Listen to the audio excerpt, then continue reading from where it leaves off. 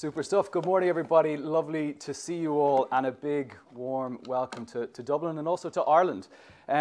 So this is going to be a short intro just to give you a bit of a taste and a flavour as to what the blockchain ecosystem looks like here in Ireland, and more specifically, how it's evolved actually since around 2015. And also to give a bit of an insight as to the importance of entities and companies like the Hyperledger Foundation and the Linux Foundation and what they've done to help establish Ireland's blockchain ecosystem.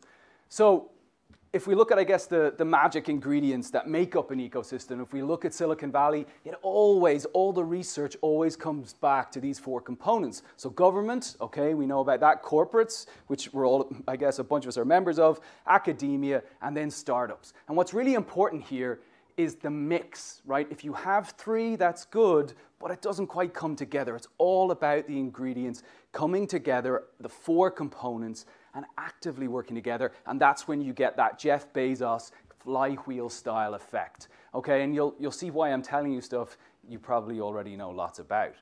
So in the beginning, right, back in 2015, it started with some very curious companies. That's what it was. It was curiosity that created the ecosystem. It was, what is this technology? Will it, or does it have a chance to disrupt my business, and what can we do about it? And kind of more importantly, how do we work together to figure out, are there ways for us to develop this new internet technology? So through IDA Ireland, which is the entity in Ireland here responsible for attracting a number of your companies here in the first place, it's about bringing foreign direct investment in, and also Enterprise Ireland, which is about, I suppose, funding indigenous businesses in Ireland. And then we had a bunch of financial services entities, also notably IBM from this list, obviously a big Hyperledger contributor, came together to basically set up working groups to try and understand what this new technology was all about. And we ended up actually creating a project around regulatory reporting in which the Central Bank of Ireland was an observer. So how do we use blockchain technology in order to effectively minimize the amount of kind of manual reports that are sent through to create real-time data flows to regulators and stock exchanges, which was actually a pretty cool project. Anyway, okay, I got to move at pace because I've a very short amount of time. We see how it's grown, right? And so what was missing, I guess, from here, we had governments, we had corporates, but what we didn't have academia, and we didn't have startups. So what we started to see back then in 2018 was the addition of really important components. So we look at AidTech, also we look at Consensus, who came in. We start to see the addition of, I guess, startups and what they can do, and then also the universities. So I guess bridging that talent or skills gap, the likes of Trinity College Dublin or University College Dublin. Then what we started to look at really within Blockchain Ireland was, well, we need a chance to bring together the community.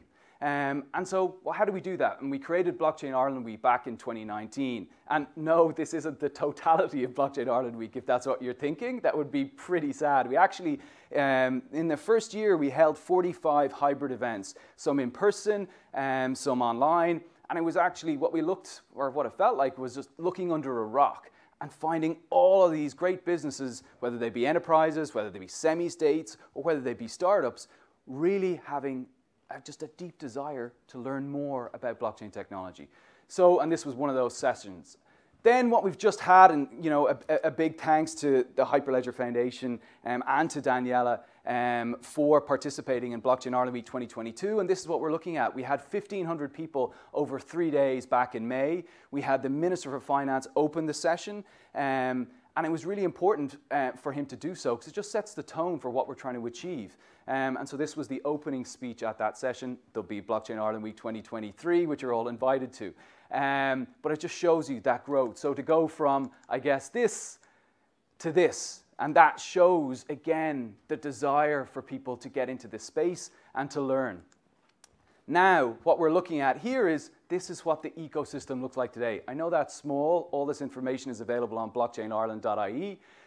But really what's important here is you can see how the ecosystem has grown. And there are some really important anchor tenants which have helped do that. The ecosystem here has never been stronger. It's never been more resilient. There's never been more startups in this space. And that is a sign of a healthy ecosystem. And for me, I'm actually doing research into this area at the moment. What's really important about this is that there are some anchor tenants which are helping to fund research, which are helping to upskill people, and definitely Accenture being in that list for sure, as well as a number of other Hyperledger members. So, really, really important slide, and you can see the growth that's there. If your business is not there, please do get in touch.